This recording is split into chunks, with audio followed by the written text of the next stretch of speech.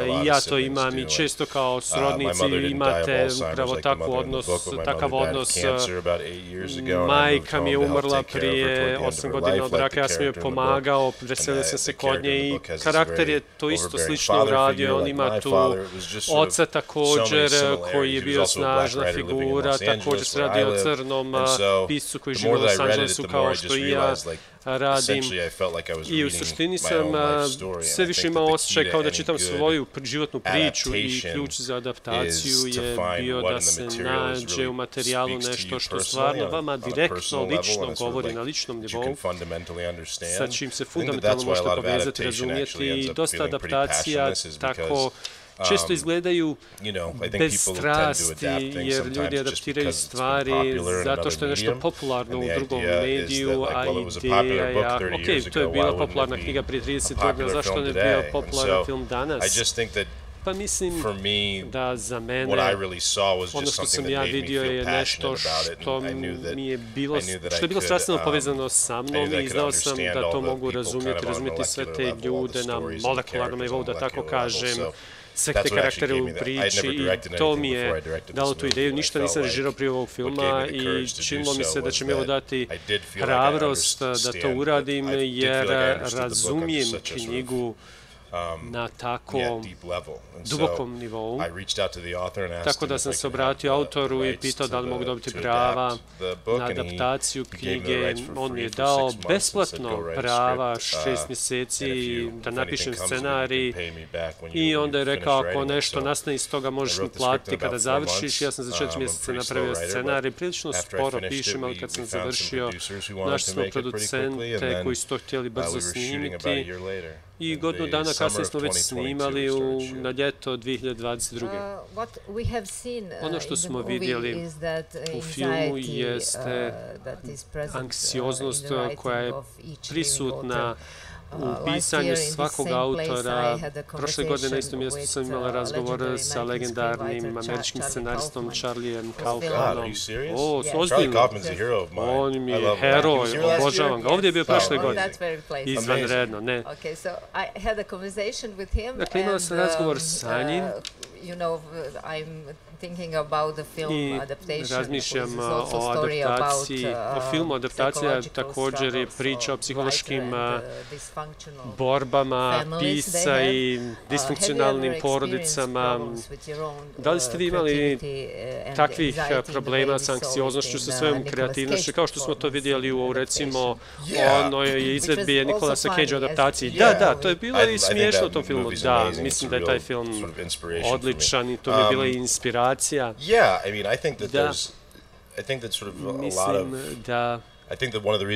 Jedan od razloga zašto zaista volim Charlie'a Kaufmana i njegove filmove jeste zato što su također napisani na taj anksiozni način i ja mogu osjećati empatiju s tim. I mislim također da je taj film vezan za ranjivost kada pravimo nešto, kada se izložite kao umjetnik. Umjetnost nije nešto što radi vojnik u slučaju, ali kada svoj rad koji je veoma ličan izložite, predstavite svima je zaista strašno. Bilo ko je napisao poemu, priču, film, glumio je. Mislim da se osjeća tako, to su stvari koje traže jedan element stvarne ranjivosti, stvarnog straha za mene barem. I mislim da neko poput Charlie Kaufmana u posebnom filmu je zaista prikazao kako to izgleda kada ste pisac. Za mene uvijek je to pomalo strašno, ali je to također jedna stvar koju zaista volim raditi. I svaki put kad napišem nešto novo, to je kao jedan skok u nepoznato i nadam se da će ljudi uživati u tome. I mislim da svaki umjetnik mora biti takav. Umjetnosti moraju biti otporni. Ja to često kažem za umjetnike. To je to jer, mislim, pored talenta, talent je fina stvar, neki ljudi imaju više talenta nego drugi, ali mislim da talent nije ono što dovede do dobre karijere u umjetnosti. Često ljudima kažu ne i odbiju ih više puta, kažu im da su njihove ideje loše, a oni ipak sljedeći dan opet žele nešto napisati. Mislim da oni na kraju pobjeđuju ta anksioznost, ta nervoza oko te forme umjetnosti je razumljiva, ali mislim također da ljudi koji mogu graditi karijeru umjetnosti, u kreativnosti, oni su ti koji prevaziđu tu anksioznost i taj strah. Kako bi rekli ono što trebaju da kažu svijetu? Pored anksioznosti, još jedna sličnost adaptaciji u vašem filmu Američka fikcija je također da se stvari završe u tom razmaku između realnosti i fikcije. Da li to ima neku posebnu poruku za vas, poruka vašeg filma da danas svi živimo život gdje nema baš razlike između realnosti i fikcije, da imamo tu ispletenost I mean, I think that's not I wouldn't say that's the point of the film, but I think it's certainly a theme that you could take away from it. I think that the title and the idea of fiction for me is more about this idea that it was so it's a pun, it's a book pun, it's American fiction, right? To je američka fikcija, to je jedna knjiga. A heading for American fiction in a bookstore. To je nešto što možete naći u američkoj knjižari, ali to je opet samo jedna šala ako tako gledamo. Najniži nivo, međutim, većina naučnika u svijetu će vam, na primjer, reći da rasa nije stvarna, da boja kože, širina nosa, boja kose su male, zanemarljive razlike kada govorimo o široj humanosti, ljudskosti na nivou DNK, gdje su razlike puno manje. Međutim, mi strukturiramo naš svijet tako da kažemo da je rasa stvarna i konsekvence rase jesu stvarne. Imate rasizam i sve te stvari koje su stvarne, uprkos tome što rasa sama nije realna, nije stvarna, tako da postoji ta tenzija između te dvije stvari za koju smatram da je dosta komična, jer svi pokušavamo da napravimo to nešto što ne postoji u realno, da ostvarimo razumijevanje kao da to jeste stvarno, a u stvari je to naša mašta koju stalno ubacujemo u svijet i pokušamo da učinimo stvarno. Meni je to jedna apsurdnost koja tu postoji, koja je smiješna, koju je važno istaći i meni je to referenca tog naslova. Rasne politike su različite svuda i mislim da ima dio američkog rasizma koji je drugačiji od diskusija o rasi na drugim mjestima i meni je to bila ta fikcija koju sam želio istaći, ta ideja da u filmu Monk se kao crni pisac bavi tim problemom da postoji ograničena perspektiva toga šta on može pisati. On želi da piše o klasičnoj grčkoj literaturi i teatru. On to voli raditi, ali ljudi često žele da on piše o siromaštvu, o ropstvu, o bandama, drogama, svim tim stereotipnim stvarima za koje ljudi misle da su u životima crnaca, a ništa od toga nije u njegovom životu. On je jedno ljudsko biće sa više slojeva, kao i svako drugo ljudsko biće i želi pisati nešto što to pokazuje, tu slojevitost.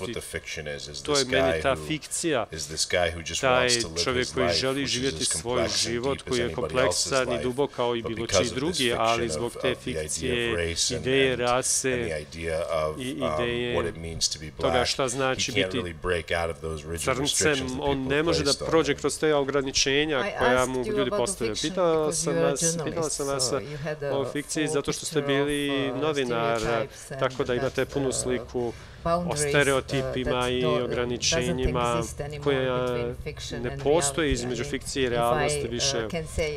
Ako smijem reći u američkoj kulturi, više ne znate šta je reality show, a šta je stvarnost na određen način. Da kažemo nešto o priči vašeg filma. Pretpostavljam da ste vidjeli film publiko sinoć u američkoj fikciji. Monk je talentirani, ali komercijalno neuspješan američki pisac. Frustrira ga uspjeha mladih crnih pisaca koji on vidi da pišu knjige koji su stereotipni, marketinški i promoviraju stereotipe o crncima. On je jako dobar, performansa, izvedba ovog glumca je bila izvanredna. Možete nam nešto reći o saradnji sa Jeffreyem na snimanju? Film je sniman u pandemiji? Not it's sort of like in the immediate. We started shooting it in 2022. Mi smo počeli snimati 2022. Ali pandemija je još uvijek bila u toku. We had a bunch of COVID protocols on set that were sort of like protokole za COVID, što je činilo film još skupljim. Imali ste maske, da, cijelo vrijeme. I sort of went directly from set. Išao bih direktno sa seta u hotelsku sobu, bez da sam istraživao grad gdje smo snimali, jer sam se brinuo da ću dobiti COVID i ako se film zatvori zbog COVID-a, vjerojatno bi morali ga napustiti. Tako da su COVID protokoli bili zaista veoma ozbiljni. Previše govorimo o COVID-u. Izvinjavam se. Ovo je neobičajna emisija. Možete postaviti opet pitanje. Saradnja sa Jeffrijem. Jeffrey je bio jedini glumac kog sam želio za ovaj film. Prvi film u kom sam ga vidio je bio Basquiat, gdje glumio Jean-Michel Basquiat i bio je briljantan tamo i zaista sam pratio njegov rad do kraja mog života i uvijek sam mislio i uvijek mislim, svaki put u nekom filmu bi ukrao scenu, zaista je karizmatičan i interesantan, ima tu dosta dubine, ima veliki raspon, mnogi ga znaju kao dramatskog glumca, ali kao što naš film pokazuje, on je dosta smiješan, ima i dosta snage u komediji, slabo ko ide u teatar da ga vidi, svi gledaju filmove. Čim sam završio scenarij, on je bio prvi glumac kom sam to poslao i rekao sam da sam to napisao praktično za njega i da ako on kaže ne, nemam plana B, ne znam šta ću i da se nadam da će prihvatiti. I onda smo se sreli nekoliko puta, razgovarali smo o filmu, o tonu koji sam htio s tim filmom, šta bi karakter trebao biti i nakon 4-5 mjeseci on prihvatio ulogu i onda je sve počelo mnogo lakše da se poklapa. Bio sam nepoznat, nikad nisam žirao ništa, prije nisam ni napisao scenarij. Kad je Jeffrey prihvatio, on je to me dao legitimitet, kako ja to ne bih mogao samo raditi, tako da sam uvijek imam dug prema njemu i još uvijek mi je jedan od omiljenih glumaca u cijelom svijetu i zaista je smiješan kada je frustriran, da, izvanredan je. Smiješno ga je ponekad vidjeti kad ga nešto boli. Dobro, hoćemo li govoriti malo o Oscarima? Dani Stanović, naš bosanski Oskarovac, je bio ovdje. Jučer je bio tu i ja sam ga pitala šta se promijenilo od te dodjele Oscara. Da li ste vi sada u poziciji da možete raditi šta hoćete? Ne. Baš sam razgovarao sa Danisom o tome sinoć. Sjedli smo na večeri i jedan puta drugo volimo ovaj njegov novi film. Da, if you guys haven't seen My Late Summer, it's incredible. I saw it Friday night. Nakon ljeta izvanredan je, pogledao sam ga. Nakon ljeta bi mogao biti hrvatski kandidat za Oscara. It's fantastic. It's fantastičan je film. Evo tu je režisirka, mogao biti i bosanski. It's a really beautiful movie, and so I was talking to him about this last night, and we were. Govorio sam sa njim o tome sinoć i my life has certainly changed a little bit. Moj život se definitivno malo promijenio. I get fancier meetings now, and I sort of like get to meet actors that I probably wouldn't have been able to meet before, and I get sent projects that I probably wouldn't have sent before, but I can't, if there's an idea that I can kind of do whatever I want at this point, and sort of like have all this power, that's certainly not the case. I think that, one of the things that I said in my Oscar speech was that I think that, this industry needs to take bigger risks on smaller films, and then needs to take risks on smaller directors and sort of unknown people, because I think that when you do that, you can get really beautiful work. You can get the movie My Late Summer.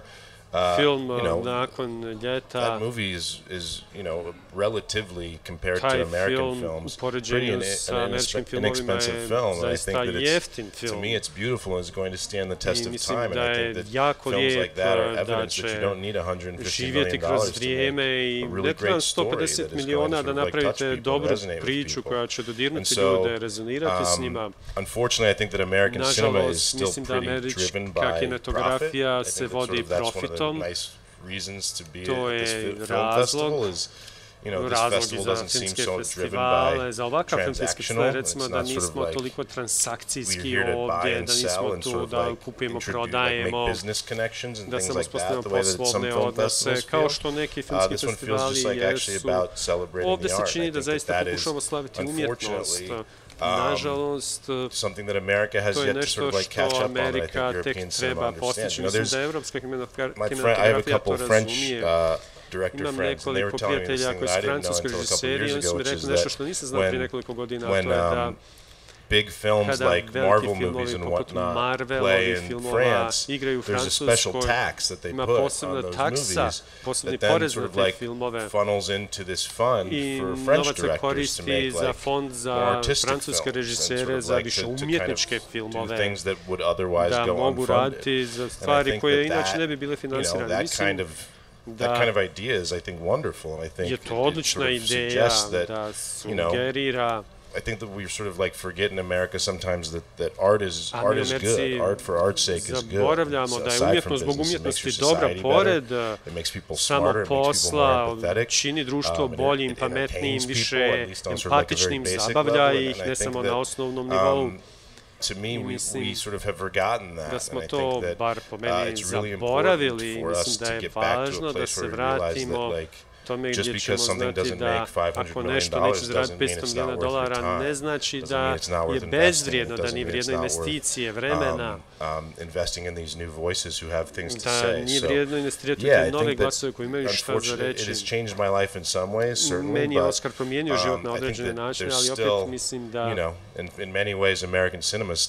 američka kinematografija je vođena profitom, još uvijek, to je posao i ne mogu čisto magnetnim štapićem mahnuti i reći ovo želim da radim. Još ima mnogo ljudi koji moraju reći da, pristati na to. Koliki je bio budžet američke fikcije? Manje od $10 miliona. Mogu vam to reći. Millions of dollars, less than $10 million. Samo da su Anja i Danis imali taj iznos. Primijetila sam tišinu koja je pratila ovaj film i ovaj proboj koji je napravio na Oscarima je interesantan. Svi su očekivali da će Oscar ići autorima Oppenheimera, Barbija ili tih filmova sa ogromnom promocijom i utjecajem. Vi ste tiho došli i odnijeli tog Oscara. Anatomy of a Fall did win Best Screenplay, I'll say that. Pa jeste ovaj drugi film osvojio najbolji scenarij, a ja sam dobio Oscara za najbolji adaptirani scenarij. To je zaista svjedočanstvo da mali filmovi imaju mogućnost nekada da se probiju i iznenade ljude. Kada smo napravili film, imali smo malo podrške, ja volim Jeffrija, glavnog glumca. I mislim da je odličan, ali nismo imali ove velike zvijezde kao u Marvelovim filmovima. Izvanredna ekipa, ali opet niko nije bila neka garantirana zvijezda koja donosi novac. Ako to i dalje postoji uopšte, film je malo potežak, nije to lagan materijal. Nije za svakoga, nismo ni krenuli da radimo nešto za svakoga. Htjeli smo napraviti nešto o čemu smo strastveni, zašto mislimo da je važno govoriti o tome i mislim da je to najbolji način da se uđe u posao, da radite nešto oko čega ste strastveni. Svi smo vidjeli filmove gdje vidite da niko nije bio strastven u tom filmu, da su samo željeli uzeti novac, svi moraju raditi, zaraditi novac i to je okej, ali mislim da nikad ne želim da budem u situaciji gdje radim nešto čisto da zaradim novac. Za mene film je stvar koja traži godine vremena, morate raditi naporno, jedan dio svog života na tome i ako radite nešto što ne volite, o čemu niste strastveni, zaista ne znam, ja bih poludio. I'm really proud of the film. I'm really proud of you know, the way that we were able to break through and na način kako smo se uspjeli probiti i natjecati sa mnogo većim filmovima, sa mnogo većim budžetima za marketing. I really appreciate the support that we got cijenim podršku koju smo dobili od ljudi koji su pogledali film i onda širili priču o njemu, govorili prijateljima, porodicama da moraju pogledati taj film. Janis mi je rekao sinoć da on nije htio pogledati film. Anja, trebaš nam se pridružiti. Danis je rekao da je na početku mrzio naslov američka fikcija, da je rekao, ma ne želim gledati američku fikciju, onda mu jedan prijatelj rekao, ma pogledaj. I kad je završio, rekao je da je svojoj djeci rekao, moraju pogledati, da je ženi rekao da moraju pogledati taj film. Ja ću također reći ljudima da moraju pogledati njegov film nakon ljeta, kada zaista svoje srce uložite u nešto, u svoje emocije, ljudi će to osjetiti i pokušati da pomognu koliko je to moguće, reći će drugim ljudima o tome. Mislim da strast koju ljudi imaju za filmove jeste nešto što smo mi imali i pomoglo nam je da isplivamo kroz sve to, kroz sve te ogromne filmove, Oppenheimer, Barbie i tako dalje. Odlični filmovi, ali definitivno se nismo mogli takmičiti s njima kada govorimo o novcu.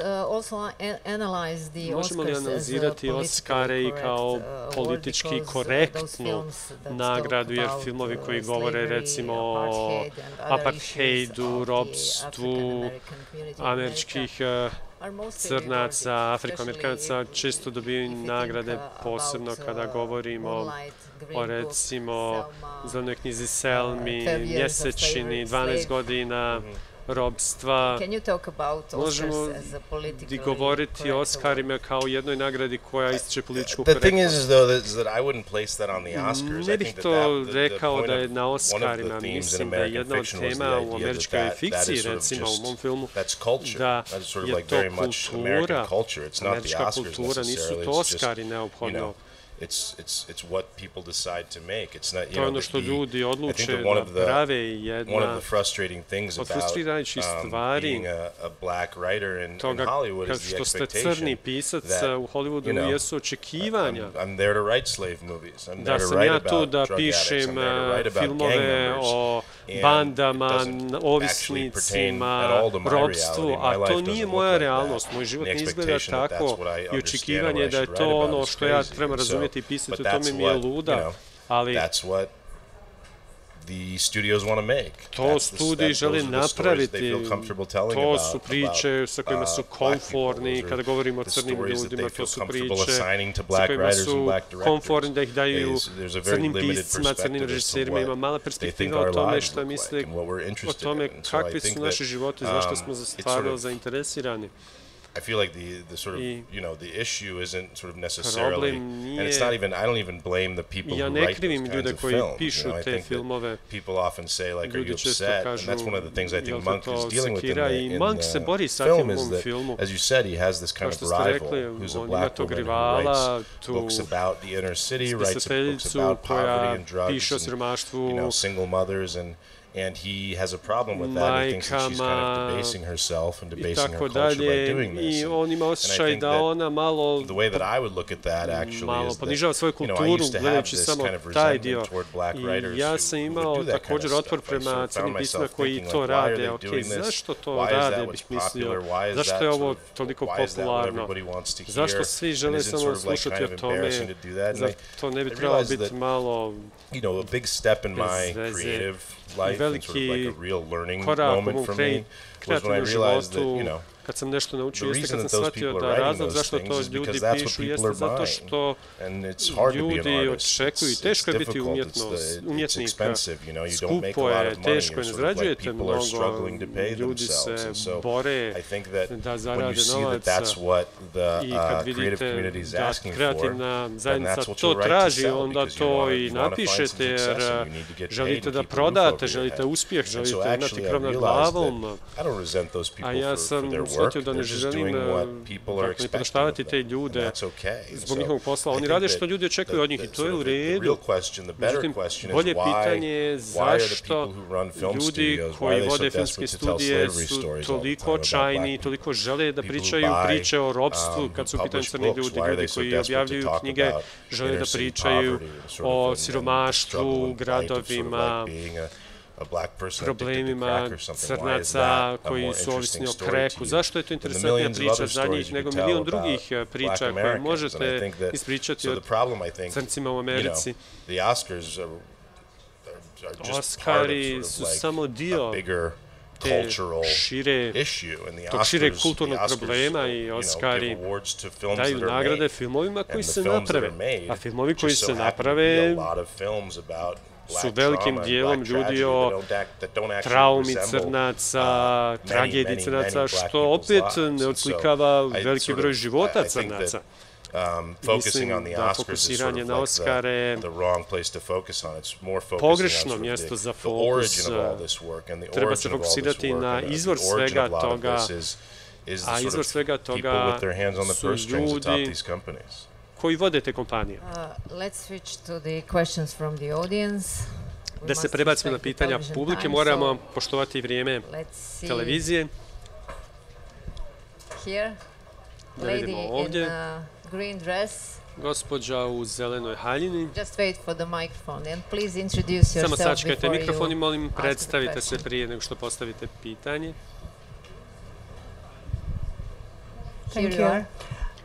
Amra Kristiansen from Sweden, iz Švedske, internet medija ECI. Prije svega hvala vam. Želim vas pitati kako vidite budućnost za filmsku industriju internacionalno. Neki ljudi misle da sam lud, ali ja sam veliki optimista, ogromni optimista. Mislim da neću ići previše duboko u to pitanje, jer bi govorio satima o tome, a nemam vremena za to, ali mislim da ljudi zaista žele autentičnost. Prošli smo kroz nekoliko decenija gdje 90-ih smo imali sve te autore koji su došli poput Tarantina, Spike Lee-a koji su pravili izvanredne filmove, Scorsese, Michael Mann. Bila je tu eksplozija kreativnosti, a onda 2000-te su došle i imali smo mnogo filmova o stripovima koji su preuzeli kulturu i dominirali jako dugo i mislim da sada, ne želim reći opet da su filmovi o superherojima neophodno loši, ali mislim da ljudi počinju da traže nešto drugo i zato vidite rast kompanija kao Neon, A24. To su kompanije koje rizikuju sa malim režiserima, čudnim filmovima, ako nemamo bolju riječ za to. Mislim da je strana kinematografija uvijek bila bolja od američke, jer kao što sam već rekao, bila je tu ideja toga da se radi umjetnost, ne samo radi profita u Americi. Na sreću se čini kao da se malo ta plima okreće, da ljudi traže nešto drugo i zato sam također sad optimističan i sa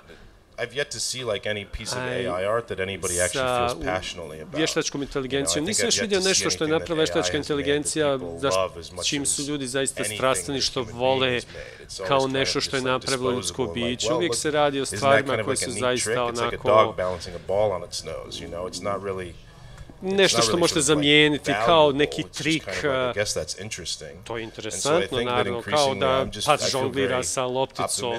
To je interesantno. Tako da sam, mislim, zaista optimističan da će se ljudi okrenuti ovim manjim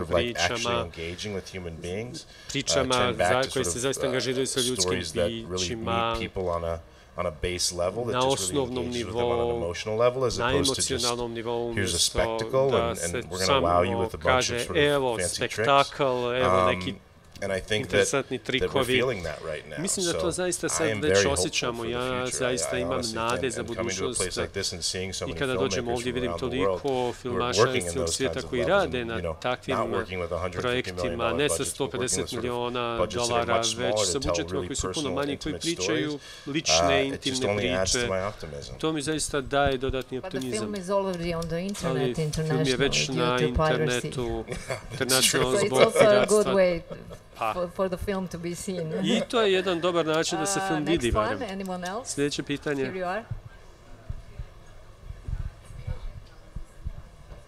Hi, I'm Ada. Ja sam Ada iz Slovenije. Samo sam se pitala, možda je ovo malo široko pitanje, ali kako pristupate pisanju, adaptaciji scenarija, kako svoje ideje ubacujete, ostanete lojalni knjizi i je li vam to uopšte ideja? I think that you're sort of onto it there with your second question, which is I don't know that that is the point. I think that's zaista na point i zaista pogađate tačku. I think that we have to sort of like mislim da moramo da razumijemo da adaptacija jeste to što jeste, nije to direktna kopija, to je adaptacija onoga što je ispred vas i napravite nešto drugo. Napravite jednu drugu stvar, tome se posvećujete, zaista sam bio inspiriran knjigom, ali sam znao da će film koji ću napraviti biti drugačiji. Sama knjiga mi se jako svidjela, mislim da je zaista bila smiješna, ali opet je i dosta mračnija od filma. Ima nekoliko stvari koje se dese u zapletu, koje su mnogo mračnije od onoga što sam uradio u filmu. Nisam izbacio zato što su bile loše, već zato što sam mislio da to nije nešto što ja želim i zbog toga što sam mislio da ako želim adaptirati knjigu u potpunosti to bi bilo 3,5 sata filma sa $100 miliona. Morate raditi u ograničenjima koja imate. Mislim da je ključ, ono što sam već ranije rekao, morate naći nešto što vama zaista govori, ići s tim. Ako vam nešto ne govori direktno, okej, odbacite to jer vi radite adaptaciju. Ne morate napraviti direktnu kopiju onoga što već postoji i pokušate dodati nešto novo priči koja već postoji. Autor mi je bio savršen saradnik jer mi je dao materijal, prava na materijal i pročitao je prvi nacrt scenarija, vidio prvu verziju filma. Bio je zaista podrška u cijelom procesu i nikad nije davao kreativne savjete. Jednostavno bih rekao, sviđa mi se to, sviđa mi se što praviš nešto što mi se čini originalnim i specifičnim za tebe, to nije knjiga. I ta podrška koju sam imao od njega mi je mnogo značila, to je savršeni odnos sa nekim čiju knjigu adaptirate. Koji je proces teži? Pisanje vlastite, originalne priče ili pravljenje adaptacije postojeće? Mislim da moram reći, pisanje originalne priče je teže, anksioznije. Mislim da adaptacija je teška na mnogo načina, ali opet koristite neke ideje koje su već tu. Mislim da kod originalnog scenarija sve morate nanovo, morate napraviti, izmisliti. Meni se čini teži napisati originalnu ideju nego adaptirati nešto. Dobro, sljedeće pitanje. Mladi ljudi su vrijedni. Sa postavljanjem pitanja ovdje. Hi, my name is Jakov. Ja sam Jakov iz Bosne i Hercegovine, iz Hercegovine tačnije. Moje pitanje je, pošto ste pomenuli blockbustere, Marvelove filmove specifično, da li biste ikad razmislili o tome da napravite takav film koji bi mogao biti blockbuster, koji se bavi konceptima kao što je adaptacija stripova, superheroja? Da, apsolutno. Ja sam radio na adaptaciji stripova, pisao sam za seriju Watchmen, radio sam adaptacije stripova, nisam protiv toga kao ideje, više sam protiv toga kada se čini da sam tu čisto da prodam proizvod. Rekao sam stripovi, ne filmovi po stripovima, ne Marmelovi filmovi. Pa možda bi Batman mogao biti crn. Izvinjam se zbog tog izraza, ali nismo mi Amerikanci ovdje. Mislim da ima izrednih filmova o superherojima, sviđao mi se to, Ragnarok bio mi je zaista smiješan, Crni panter mi je bio dobar, Joker je jako interesantan, zanima me da vidim taj nastavak, ali mislim da ono što vidite tu jeste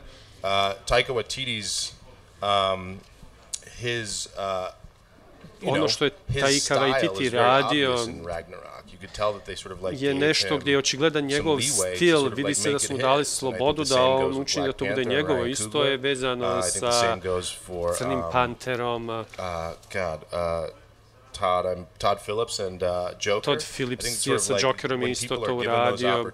Kad ljudi imaju priliku da te priče uzmu i urade sa njima nešto što oni žele, naprave nešto originalno za njih, što govori njihovim glasom, zato sam zainteresiran, ali za mene ono što želim raditi jeste samo uskočiti na nešto zato što će biti veliko i da će mi dosta novca, ali mi neće dopustiti da ispričam priču koju želim ispričati, već će biti stroga ograničenja u tome što želim reći. To je kao i sve ostalo. Što više novca vam ljudi daju, to će više biti kuhara u kuhinji, jer su dosta investirali. Mislim da mi je teško kod tome kada govorimo o filmu od 150 miliona, 100 miliona, to da kada sa tim radite, puno ljudi vam govori šta možete, a šta ne možete. U mojoj karijeri gdje sam napravio samo jedan film, to je tako, znam da bi imao mnogo šefova koji bi mi rekli ne smiješ to, ne smiješ to reći, ne smiješ ovo iskoristiti, moraš promijeniti tu šalu. I kad to počnete raditi, onda to razvodni umjetnost za mene. Nemam problem s tim filmovima što se prave, nemam problema što ih ljudi prave. Da, možda bi bio zainteresiran da ih napravim jedan dan, ali samo ako imam slobodu da stvarno ispričam priču koja je meni važna, a ne samo nekome ko je tu da kaže rez, okej, šef mi kaže da idemo dalje, da je to u redu. Ali već ste radili na produkcijama sa visokim budžetom, bar koliko se sjećam. Watchmen, serija na HBO je serija sa velikim budžetom, definitivno. A to je imalo i također jednu liniju povezanu sa dijelom supremacijom.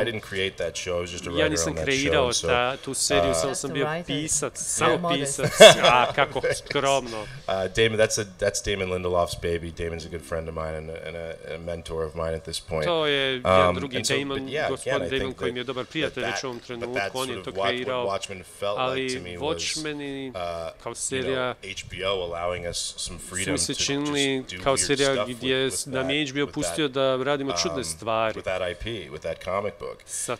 sa tim stripom, sa tim intelektualnim vlasništvom. Je bilo interesantno ispričati tu priču koju mnogo ljudi nije očekivalo na osnovu tog materijala. Opet, sloboda da se ispriča interesantna priča naspram toga da se kaže želim raditi na stvarima vezanim za stripove ili ne. To nije toliko bitno, samo želim ispričati interesantne priče i jedinstvene priče. Sljedeće pitanje. Ruka gore, molim vas. Here you are.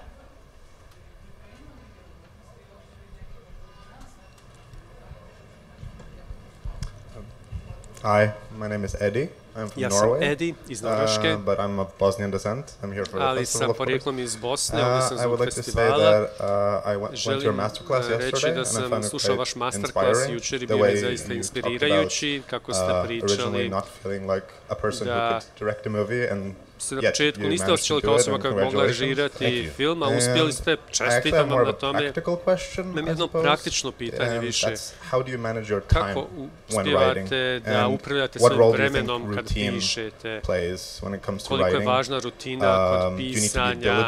Da li morate biti vrijedni osoba koja je komfortna da piše i sama i u timovima, u grupama? Je li to više rad na samo ili u grupi? Dobra pitanja, Edi. Ja uvijek kažem da je to da budete vrijedni, marljivi, nešto što je važno. Mrzim onaj termin blok pisaca, jer učitelji nemaju blok učitelja, ljudi koji prave kafu, bariste, nemaju blok pravljenja kafe, samo mi pričamo o tome kao pisci. Učitelji nemaju blok učitelja jer mi je to posao i on to tretiraju kao posao.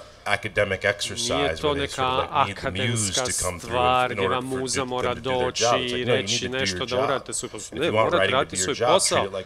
Ako je posao pisanja, da tretirajte to kao posao. Ustanite u 8 sati i idite na posao, kao što to i drugi rade. Ustanu u 8 sati i to je to. Ne možete to tretirati kao... Mrzim stvari kad ljudi govore na taj način. Ja pokušavam da pišem svaki dan. Call me crazy, but I've generally got open like 4 or 5 final draft projects at any one time, because what that allows me to do is if I do hit a point when I'm sort of like not feeling inspired anymore on this project, I'm like, well, I've got a couple hours left in the day, I should go work on something else, because this is my job, and I need to treat it like my job. So I'm constantly writing, I think you have to be constantly writing, you have to be constantly watching film, watching television, reading books, whatever you want, whatever sort of like medium you want your work to be in, I think that you just need to be constantly consuming these things. And I think that but it also sort of do whatever sort of like makes you feel comfortable to do. So for me, I don't leave my bed. I wake up at like 7 o'clock in the morning and I grab my computer and I start working in bed, and that's really my office all day. Other people like to get up and put on their clothes and sit at a desk. I think that's crazy, but you know, if that's your process, that's your process. I think that whatever your writing process is however you get the work done, that's up to you, but you just need to treat it like ali morate ovo tretirati kao svoj posao, kao rad, ne kao nešto drugo. Kada čujem taj termin blok pisac, čini mi se da je to neko ko je hobi pisac, ko želi to tretirati. Možda mu se sviđa ideja, ok, ja sam umjetnik, zar to nije interesantno, zar nije lijepo. Ne, to što ste umjetnik, to je posao, to je rad, morate to tretirati kao karijeru.